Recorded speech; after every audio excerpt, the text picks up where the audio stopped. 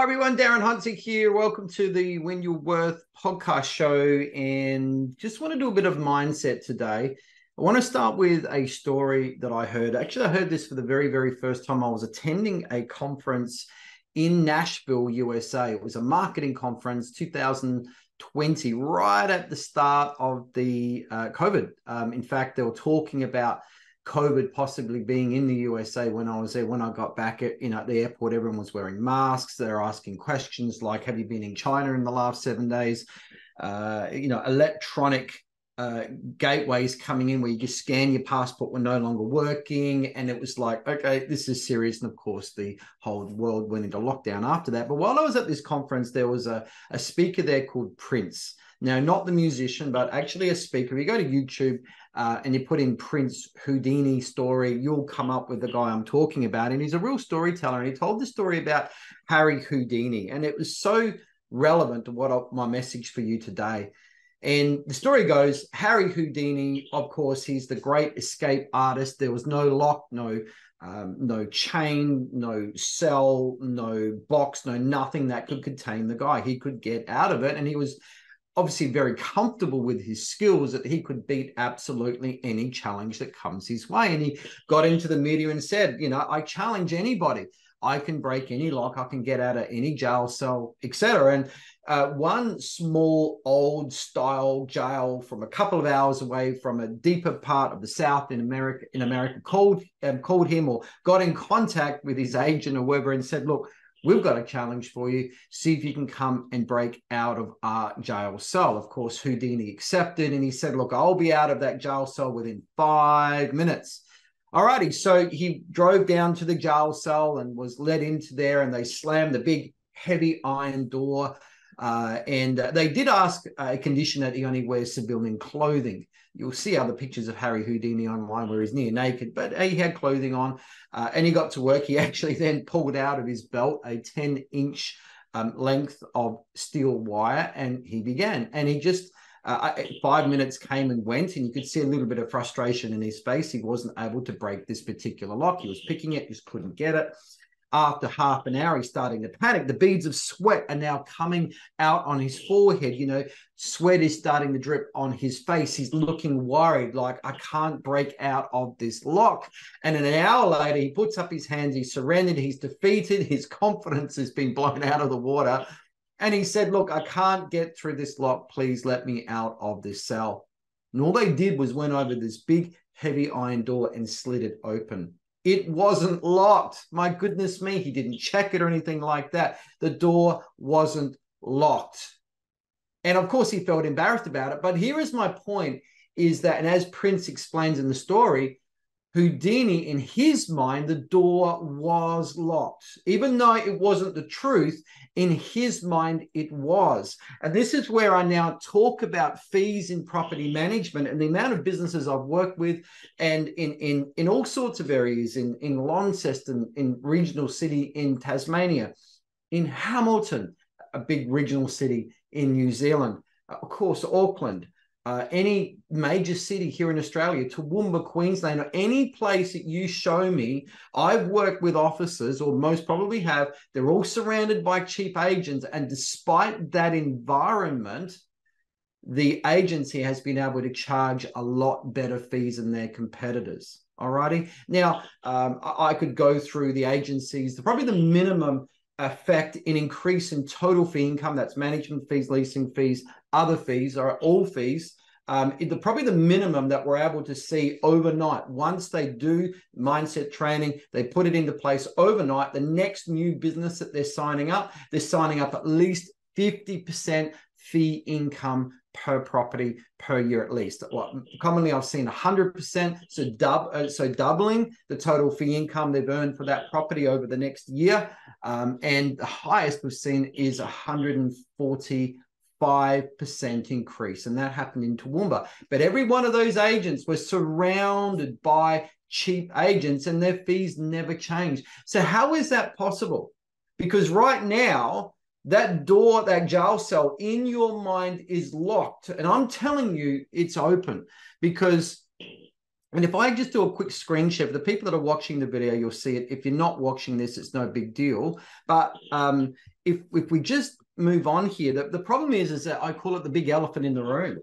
It's the room with the big butt, all right? The elephant with the big butt. And we've got to deal with that elephant, because unless you actually deal with why your door is locked when I know it's not true, you're never going to be able to achieve what I say that you can, all right? Remember, this Win Your Worth podcast series is very much about you never earn what you're worth, but only what you believe that you're worth. And right now, you've got a belief issue in place, and your jail cell door is shut. It's locked. You don't believe that that's possible.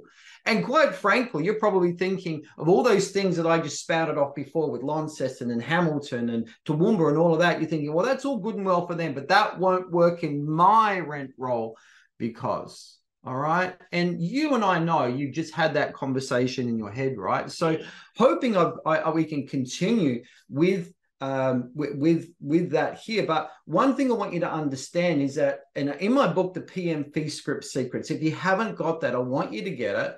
We go through 50 different fee objections that people can throw at you and the response that you can use to then negotiate full fees. But one of the laws in there that we talk about, the law of the fee lid, that just simply means that your door is locked. It's shut. You can't do any better. You can't do any better. Otherwise, you would be, right? It's a good question, but that is, you can see that is the law of the fee lid firmly in place. Now, we can actually override the law of the fee lid with the law of the better fee. For example, the law of the better fee is very simply, if you believe you should be charging that fee, you've got a very strong conviction. It's like, damn it, Darren's right. I should be charging $99 for routine inspections. Why should I have that included in my management fee? Then you're going to be able to, once you know how to answer it, someone questions, why are you charging that routine inspection fee when none of your rivals charge it? Oh, it's because we do X, Y, Z. And of course, I've got that answered in my book, the PM Fee Script Secrets. If you haven't got it, just go to stopdiscountingfees.com. That's stopdiscountingfees.com. All you got to do is pay for shipping and get it. But anyway, let's move on. So that's the law of the fee lid. That is the big but, alrighty, that I talk about. That's why you can't do better, because you've got your prison door is locked in your mind, even though I'm saying it's open. So let's have a look at some of the big but reasons that you've probably got right now. So my bet is, so of course the big but is, but Darren, I can't do that because if I was in your office right now and I said, you can do this, you can get better fees, you'll have, but Darren, I can't because, and then you'll give me your big but. So it could be, well, Darren, what's the management fee for? We commonly see that on the eastern states. If I suggest start charging for inspections, ingoings, outgoings, or routine inspections, I get, but Darren, what's the management fee for? All righty. Or it could be our owners only care about cheap fees. You don't know the owners that we've got in our area, Darren. Or Darren, my rivals don't charge those fees, so how can I do that? In other words, you believe that your rivals will dictate to you your fee income, and they set the benchmark, not you. Problem with that, of course, they keep on discounting. What are you going to do? You see how that there's that particular rule isn't going to work. You can't take part in the race to the bottom. You can't be one of those cyclists simply because they're doing it. All right. Now, if we're cheaper, Darren, we'll grow faster and get more or whatever. So let's have a look at some of these big buts here. Now, firstly, if you think that, but what's the management fee for, Darren? That should be included in the management fee. Well, I don't know where that rule book is that says what must be charged under the management fee and what should be charged separately. But my challenge to you is, well, for example, we've got some debt collection going on with IGT at the moment with some debts of the past, and debt collection agencies charging us 22% plus a fee to go and collect those. All righty. Now, 22%, that's pretty high. And you're charging 6-7% maybe for your management fee, and you got all this other stuff also included. What I'm saying is that you should be able to justify just the rent collection alone with all the work and the infrastructure you got in place, the property management software, the training. If someone doesn't pay, then the process that's worth something, guys. And if a debt collector agency is charging 22%, and I've been told up to 30%, why don't you think you can just justify a loan rent collection in your management fee? Get your thinking, doesn't it? And I just want you to think on this. Now, my other point is, But if you say, well, Darren, what's the management fee for? Those fees should be in the management fee. Well, my question to you then is, why are you charging a leasing or a letting fee separately? Why are you charging a management fee separately? Why are you charging a lease renewal fee separately? Why are you charging a monthly admin fee separately, or an annual statement or something like that? Good point, right? So again, it's just a mindset. This is not a market issue. Owners will pay those fees. It's your mindset that stops you. It's your locked jail cell door. All right. Now, also, but Darren, owners only care about cheap fees. Let's get into this. Now, the truth is, owners don't lose sleep over getting cheap fees. They lose sleep over other things. They lose sleep over, particularly when they have never rented a property before, they're scared of their mortgage not being paid. They're scared of the tenant from hell, doing the wrong thing, destroying the property. All of those things, that's what they actually lose sleep over. So I did a poll into a property investors group. We got quite a number of votes. I put in 2 options only that they could choose from, one or the other. First option I put in was they are a reliable quality property manager. That's what property investors, and the question was, when it comes to choosing a property manager, what's the most important thing to you? I put that to a whole group of property investors. And the choice was they want a quality, reliable property manager, or do they want cheap or cheaper fees? There were the 2 options: quality property, reliable property manager, or fees. Okay. Then someone put in a third option, a combination of both. They want the best of both worlds. And then someone put in, I want a property manager that's not managing excessive properties. Good point. But as you know, that's part of a quality, reliable property manager. Another one, they're not afraid to put up rents. Well, that's part of that effective, reliable, quality property manager. They have knowledge of tenancy laws. So that there was a whole heap of them added on that we could easily put into choice number 1. And at the end of the day, after all the votes were counted, and also that people had an option right through the whole thing really early, they could choose a choice of both or cheaper fees. 90% of people went for choice number 1. They want a quality, reliable property manager. And that falls completely in line with the sleepless nights they've probably been having or would have around. They want a quality property manager to make sure the rent's paid on time because they're scared of paying 2 mortgages, and also they're scared of getting the tenant from hell. That is their primary motive, everybody.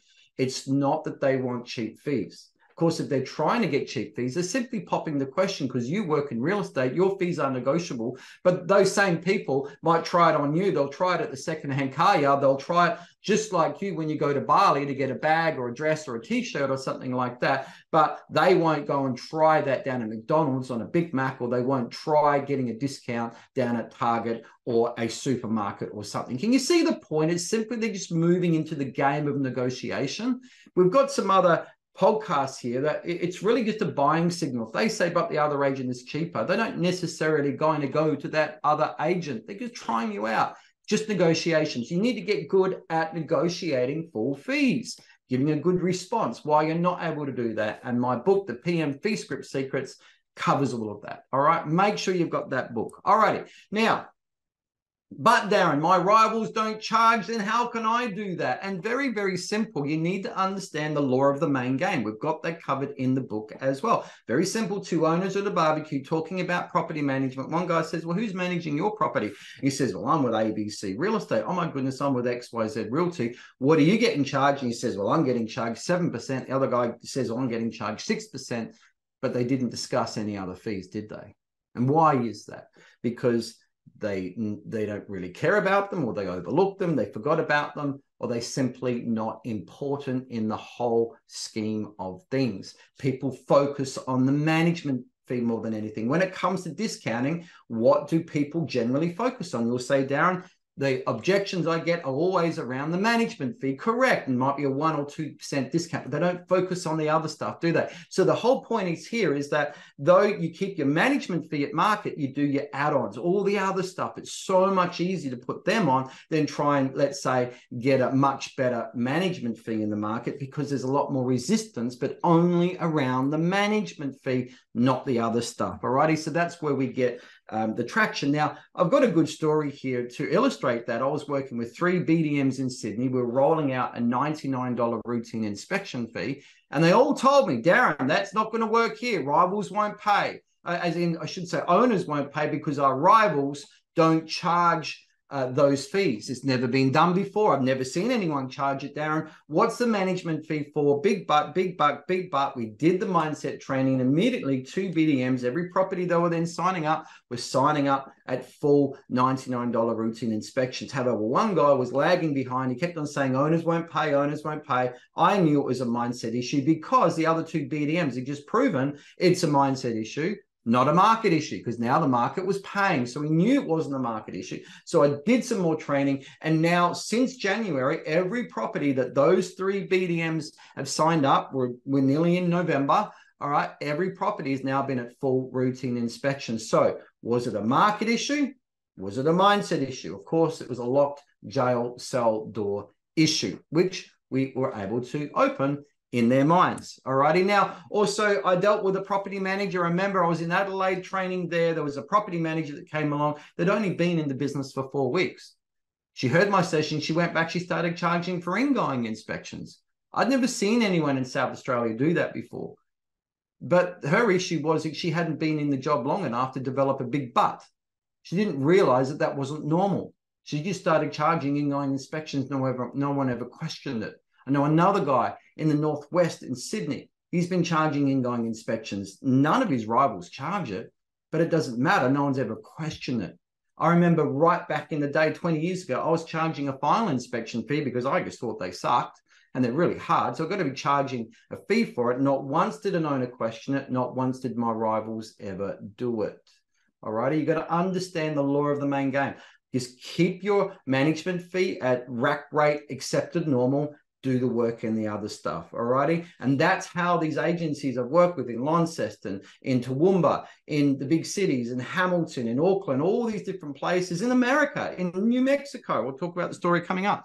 And here it is, New Mexico. I had an agent call me up, Darren, we're one of 6 agents in town, a little town called Farmington in the northern part of New Mexico, just south of the Colorado border. And he said, Darren, we've got 6 agents in town. We're all doing 10%. No one's charging anything else. And we know we're worth a lot more. So I worked with that agency. We installed a leasing fee, a lease renewal fee, routine inspection fee, I think a monthly admin fee, and some tenant fees, because we can do that in America, of course, not in Australia and New Zealand. And they went from $125 per property per month in fee income. 3 years later, they were hitting $266 average fee income per property per month. They more than doubled their fee income. And they said, Darren, after that, we only care about how can we make more with what we've got. We don't want to grow more in size, which means we have to put on more staff. We don't want any of that. We just want to be able to get more fee income, because the bank account doesn't matter if it's a couple more zeros on the end, does it? You don't need more infrastructure on that. All right. And before I finish up, here's another one here. But Darren, if we were cheaper, we'll grow faster and more. This is a big lie out there, especially with startup businesses where they feel they have to come in cheap to compete, to grow faster, to get the runs on the board. But it's not true. Your rent roll growth rates, the rate that you bring business in, is completely centered on your rent roll growth strategies and the activities that you do to generate leads. All righty. It's your fees don't dictate the speed, how fast or how slow you bring in new business. All righty. So I had a call from a business owner in Wellington. She said, Darren, I know you're not going to like it. I've got 6 properties now on my rent roll. My fees are cheap because I want to get the growth. I questioned her and I said, look, do you feel that you're as good as those other agents down the road? And she said, hell yeah, I'm a million times better. And I said, well, I believe you are. So why then are you then at the same price or cheaper than those other agents that you feel you are so much better than? And she said, good point. So we massaged her fees. Of course, we kept a management fee at sort of the rack rate normal, did the work and the other stuff, added some new fees in. And immediately she was signing up, new fees. Her growth rates never changed. She was still bringing business in at a fast rate. Talked for about 6 weeks later and she said, Darren, I'm amazed. This is incredible. I'm so glad I spoke to you. And I said, well, I was kind to you before. Let's go next level. Now you see it. Now you believe it. Let's go next level. And we took her to the most expensive agent in Wellington, New Zealand. And her growth rates did not slow down. She went from signing up equivalent or possibly $1,000 a year fee income per property, which was crazy low for her. And I said, by the time you get to 60 properties, you'll be ready to take on a new property manager and you're not going to be able to afford it and you're going to hit the wall. And she said, so glad, Darren, that never happened, because now she's signing up business at least $3,000 per year per property. All right. It made a big difference for her. And I'm so glad she got it right from the start. It's just a fallacy, everybody. Okay. So I just really encourage you that you got to question the door that you think is locked is actually open. All right. Now, if you want to talk to me about getting better fees, book into my diary at getbetterfees.com. This is going to, I can talk to you about getting better fees and new business, and of course your current owners as well. Otherwise, make sure you get my book, stopdiscountingfees.com. It is the handbook that's going to help you do all of that. You've got to have a copy next to your desk, at least, if not a couple. But I just want to say thanks very much, everyone. I've really enjoyed this podcast. I hope you've got a lot out of it. I hope you now realize that your big jail cell door isn't locked, but in fact, you can open it. Take care. I'll see you in the next podcast show. Cheers.